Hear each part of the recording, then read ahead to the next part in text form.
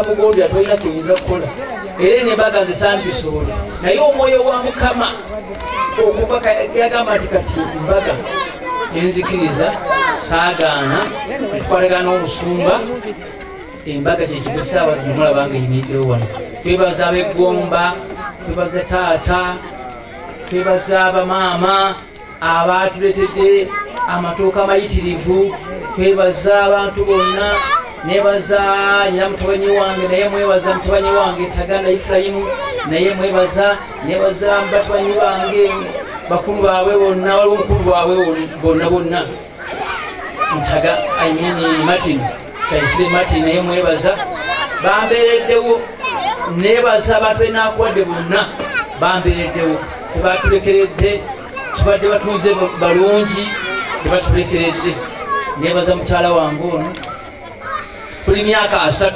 n'okusoba nga tuli fembi so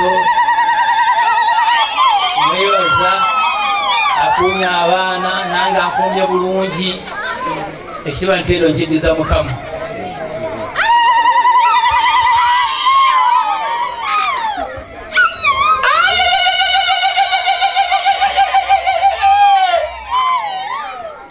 abendo Mukama yeebazibwe. Hallelujah. Hallelujah. Nabeere mugambe nti Mukama yeebazibwe. Nina essanyu lingi olwaleero simanyira kyakwogera essanyu limpitiriddeko naye ekitiibwa nkiddiza Mukama. Abooluganda tewali Katonda kye yateesa ekiriziyizika mugambe nti amiina. amiina. Wamba mwami ati ndi musumba njogera nnyo naye tonyiigira. Omwami wange kyesigenda kwerabira kansooka okwebaza Uncle Martin mumuwengala abeeyo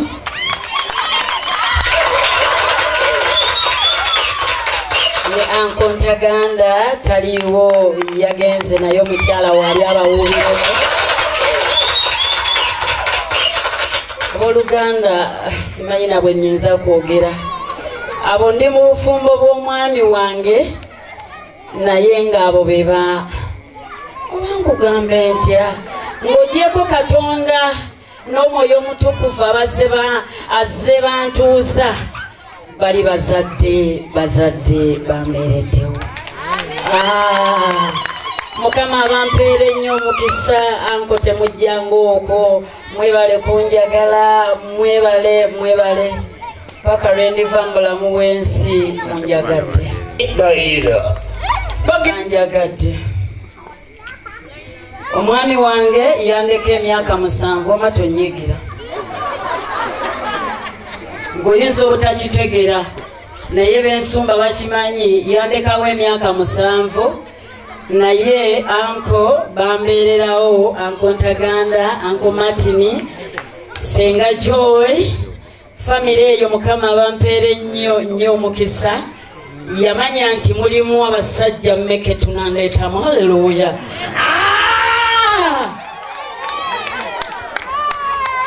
Mukama bampeere nnyo omukisa mbaagala nnyo ne bwe mbeera ewange mbeenyumiririzaamu emyaka 7 wama tewansangawo.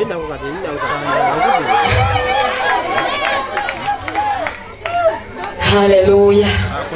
Nebaza ne taata wange ow'omwoyo George William Sempija ne maama Reste bwe baba bagenze mubaŋŋambira nti omukyala maama Mutesa baagala nnyo abo bambeererawo mu myaka 7 emputa twagiryanga ffenna ng'oyogera nnyo.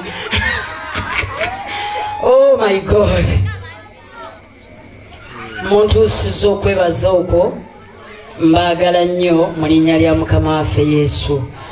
Nzirako taata omulungi muzeeyi Kodiano mwanje Kalodo oyo sirina nakyenjogera okumusembyayo kabadde kakodyo. Mwagala nnyo muntuusiza obubaka nti oli akwagala nnyo nga wava erinnya. Haleluya.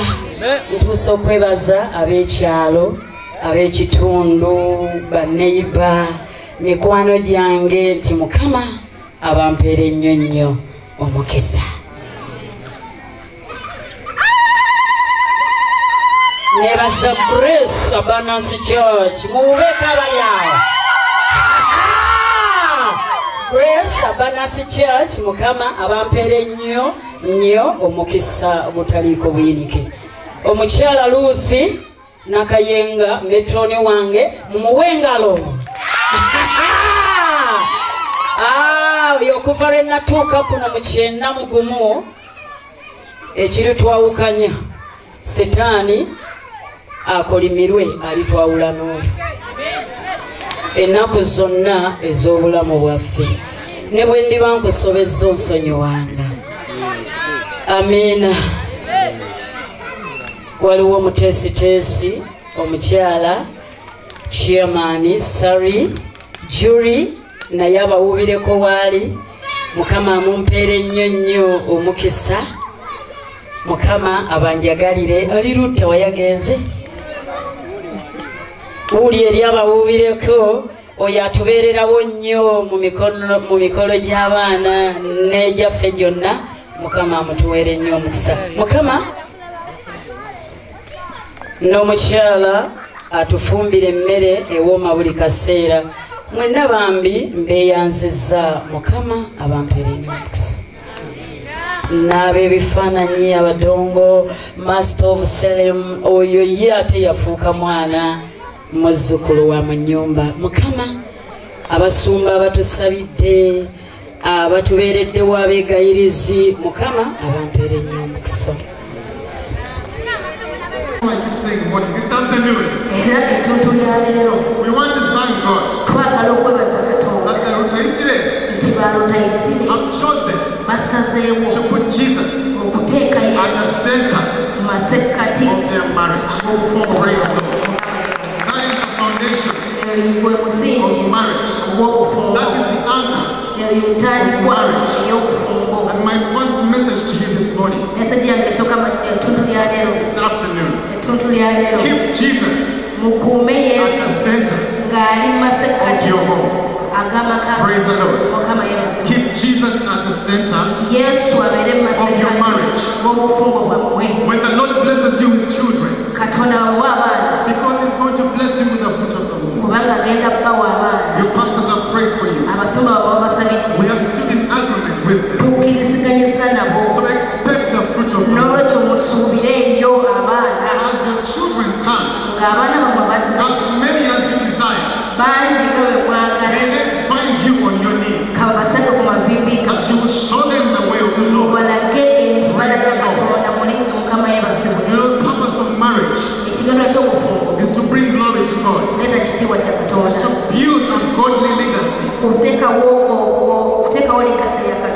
But from the first generation to others, you point your children in the way of the Lord.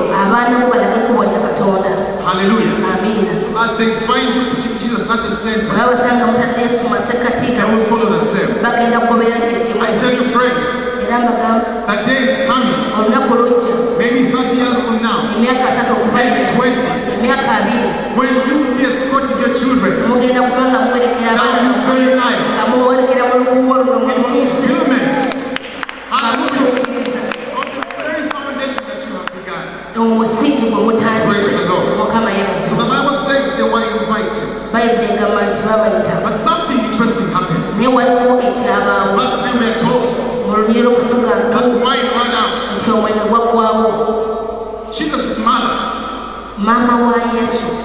told Jesus that they have no wine. And what did the son say?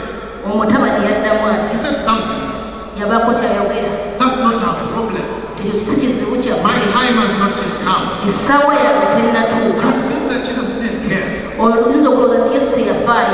Praise the Lord. Amen. But the next few verses tell us something very profound. That it is your faith that moves God. It is your faith